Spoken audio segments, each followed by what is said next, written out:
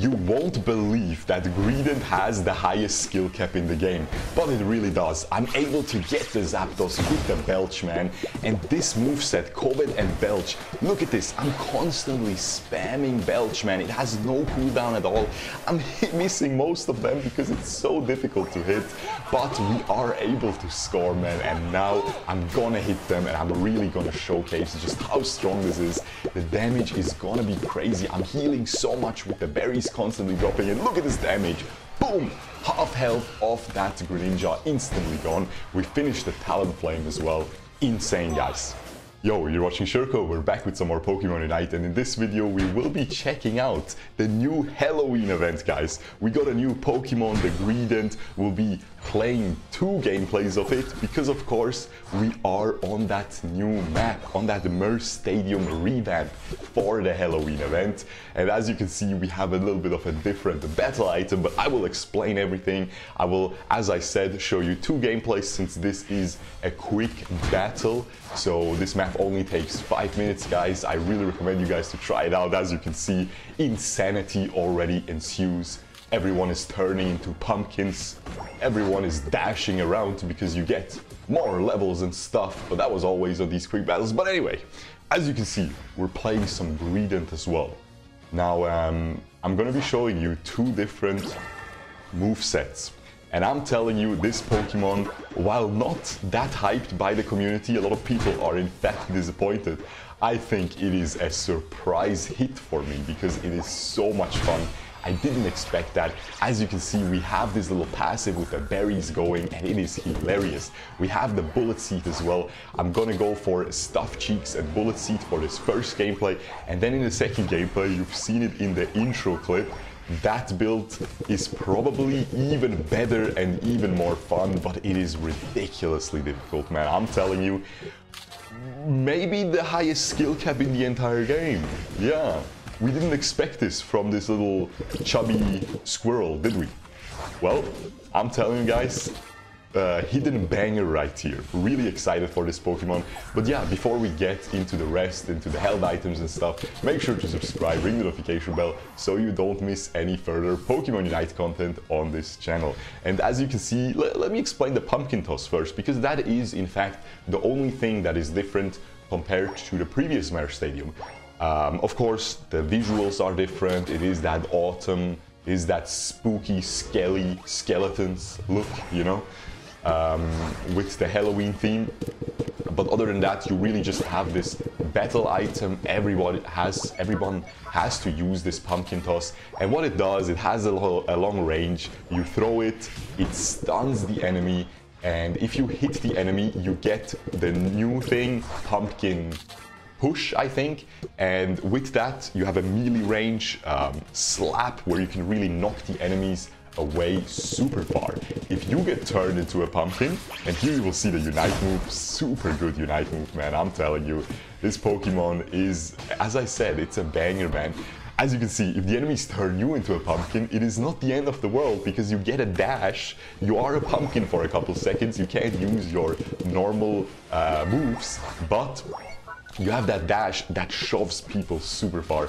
So this is basically ping pong, guys. Okay, some table tennis for the experts of that sport. And yeah, it is hilarious, man. You just kick each other across the map all the time. See, he kicks me away with that pumpkin shove, pumpkin push, whatever. And let's get into that moveset, man. Held items really briefly. In both of these gameplays, I ended up using Muscle Band for our only attacking choice because it is a physical attacker and it has that charge attack where every charge attack actually throws one of these berries, and these berries are super important. You can see the 5 stacks under your health bar for the berries. If you have more berries, your Bullet Seed will deal more damage, your other moves will do more as well. The Stuffed Cheeks is really good in my opinion because it throws 5 berries instantly, gives you a shield, heals you a lot. As you can see, gives you move speed. Just amazing, man, with this Bullet Seed. Bullet Seed, very difficult to hit though, keep that in mind. But yeah, unfortunately, we get the Zapdos stolen, man. And if you ever played Mer Stadium, if you like these quick battles, like I do, then you probably know that when you get that Zapdos stolen at the end, it is even more brutal than in ranked. But I'm fighting this little Zeraora here. I'm shooting my Bullet Seed. I'm gonna use my Unite move. I'm dealing a ton of damage. We're able to get the takedown, man. I'm spamming the Stuff Cheeks, but I get turned into a stupid little pumpkin. I guess it wasn't a treat for me this time. It was the trick. Huh? Not bad, huh? But yeah, unfortunately we get taken down, but my team is defending so well. And I will tell you, man, this ending was a banger. Yeah, for the other two held items, excuse me, I'm a little bit all over the place, but I am excited and there's a lot of stuff to explain. The other held items, Body Barrier and Focus Band, I just want to be tanky, man. This is a defender. And as you can see, 156 to 156, we ended up getting the victory, man. I'm telling you, this is so much fun. This Pumpkin Toss, man, they know how to make some fun game modes. I hope they will make more in the future. This will only last for a couple of... you can see the held items again there, but I showed you at the start of the video. We have one Ultra player, not too bad. Again, this is quick battle, so this is not ranked. We don't have... Actually, in the previous one, in the first gameplay I showed you in this video, we had two other Master players. Very lucky. I guess the Master players are the people who wake up early for this patch. But yeah, we're back on that little boy. I don't know what the pre-evolution of Greedent is called. Please teach me in the comments below. So I can know for future videos. I should have just googled that. I'm just lazy. I'm sorry, guys. I'm too excited. I need to check this thing. And now we will go for the Covet or Cove mech. Maybe it's French. And the... I don't know what it's called, but it's cool, man. I'm telling you, man. And what Covet does, okay? Let me explain the Covet.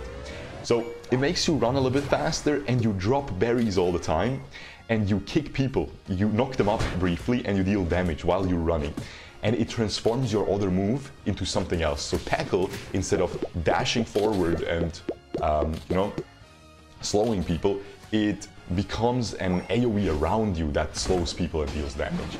And the cool thing is, the next move we're gonna take, we need to hit level 7 to unlock it, which takes a little bit of time. This Pokemon, definitely a little bit of a slow scaler. I'm not sure about the Body Barrier for ranked. I will of course upload a master guide as always, guys, for the new Pokemon, so subscribe, ring the notification bell if you don't want to miss that. But yeah, see, we have the Belch now, and what Belch does, I was really surprised. It's very difficult. This again might be the most difficult build, most difficult Pokemon in the game. I'm not kidding, you will see why. Covet and Belch, whenever you're running, you can spam the Belch, man, and whenever you hit, you get less cooldown as well, I think. And as you can see, it's always in front of you, and you can't walk like you usually do with the Covet. It has a little bit of turn speed assigned to it, so you're kind of drifting. So it's like a racing car simulator. But look at this, see? It's really difficult to hit the Belch, but if you do, see, I missed it there.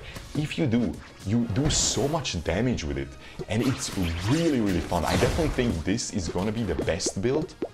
Like, you see, I'm really struggling to make it work, but as soon as you make it work, you saw it in the intro, guys. We really figured it out by the end of this game. Holy moly, did the damage surprise me. I'm telling you, this Pokemon, once again, is a sleeper hit. You might not be too excited for the design of it. Look at this Belch. Without Covet, Belch does a ton of damage. Look at this. And with Covet, it does a little bit less, but it has less cooldown. And as you can see, it goes a little bit past the range as well. Look at this. I'm drifting, constantly trying to hit the Belch. Here, I use the Pumpkin push, but we still get taken down. Man, there's just so much stupid stuff going on. I'm telling you, if you want to have a good time, play this map for sure, man. Try it out. Has this beautiful Halloween theme as well. I'm loving it, guys. This is a great update so far, and I didn't even try the new builds. Venusaur with Solar Beam, I think that's gonna be OP, for example. And yeah, hey, it is what it is. I didn't even try the new Lucario skin. It is 2.5k. That's really outrageously expensive. Do not buy that. I'm telling you, I can't even sugarcoat that. Do not buy that. I'm gonna buy it.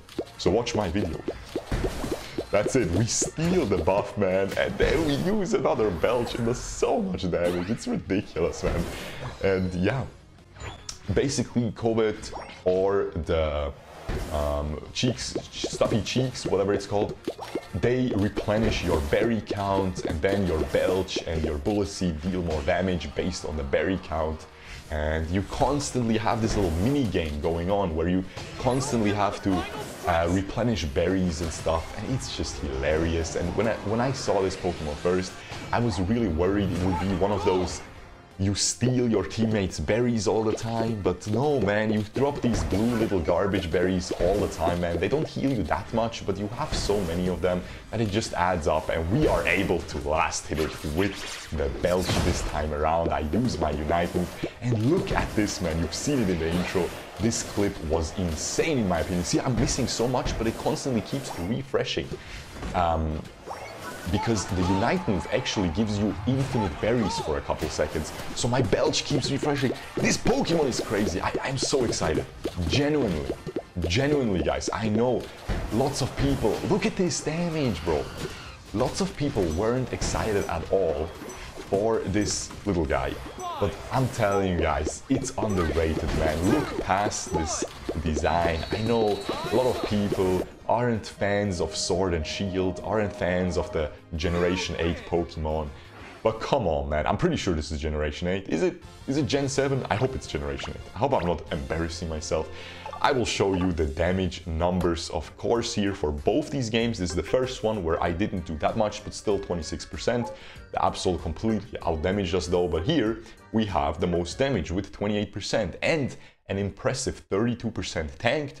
And of course, the healing was absolutely insane as well, but I think that is a given with this little guy that constantly throws the berries and heals. Guys, let me know what you guys think about these movesets, about this build, about Greedent in general. Let me know what you think about the new Halloween patch, the new Halloween map especially, in the comments below. Subscribe, ring the notification bell, and I will see you guys in the next one. Peace!